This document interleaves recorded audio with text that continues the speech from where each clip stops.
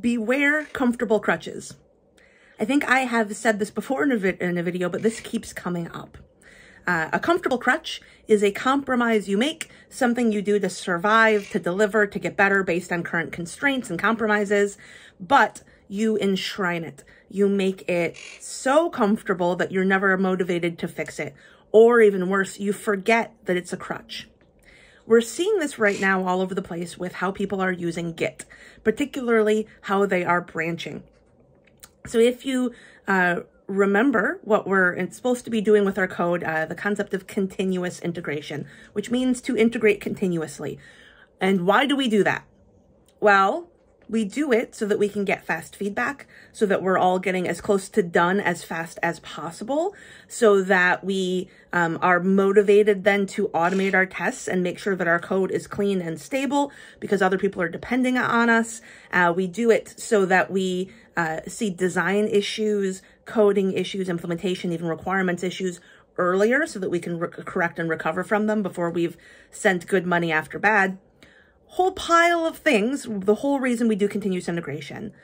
The moment we branch, the moment we start coding locally even, we've given something up. And we've given up that real continuous feedback. So in an ideal perfect world, we would all be like coding on the same computer with a bunch of different keyboards and the same file share. So the reason we give that up, the reason we might branch, the reason we might code locally, normally has to do with scale and complexity. And as we add scale and complexity, things get harder and harder. That does not mean that that's ideal. And what we should be aiming for is coping strategies that get us able to deal with scale and complexity with the minimum amount of integration delay. So that means getting our code together as fast as possible while dealing with that kind of mess. That normally involves getting really good at automation, at designing and planning together, having good backlog refinement techniques, shared workshops where we're actually bringing all of our heads together. It might mean simplifying your code base so that things are a little bit more independent and can be worked on independently. Lots of things, but what you should not do is just assume as a given that this is just how it is. That you should just have long-running feature branches out there where teams work for months and months and months, or even worse, individuals for months and months and months on a piece of software. And then when it is done, you merge it back into some kind of a mainline or a developed branch. And then you test it, oftentimes manually, and you see what's broken, and you go through code reviews and pull requests to get there. That is a way of working. That is a massive compromise, and one we shouldn't just accept. We should be looking at ways to merge feature branches, if you're using them, very quickly, within a day or two. Figuring out how do we get teams working on the same feature branch rather than individuals.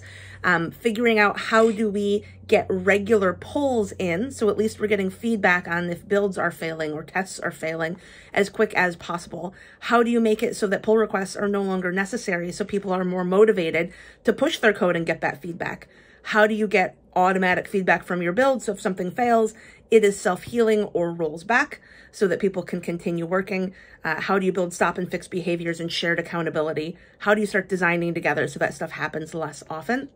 And even more so, how do you increase your talent density so you're no longer worried about having to code review every line of code that goes through because you know it was written with a pair of highly skilled developers or a team of highly skilled developers, and that their code is of quality, and where they might make mistakes, you have automation to fix it. Don't give up. This is not how it's supposed to be. It's not okay just because Git makes it easy. There are lots of things that we should keep pushing for and keep challenging to keep getting better and better and better. Otherwise, you'll have that crutch forever, and you'll keep adding more crutches to it.